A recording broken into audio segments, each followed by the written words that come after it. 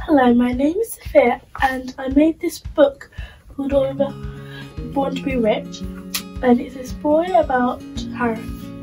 This boy called Harry and he lives in a big mansion and he's rich. Yeah. Chapter 1, all about Harry. Once in a humongous, magnificent mansion there lived a spoiled little brat which had all the money you could have and more. Harry's dad was president of Africa but couldn't speak it.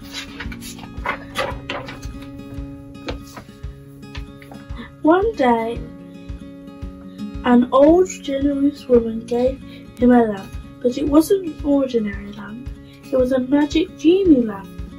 When he got home, Harry rubbed the lamp to see if a genie would pop out. After a genie came out of the lamp, Harry immediately said, Hi, I'm Jane. I want money and my own car. Chapter 2, he becomes St. Please. But then the genie said in a big loud voice, you forgot the magic words. Please, he said in a squeaky voice. Okay, your wish is my command.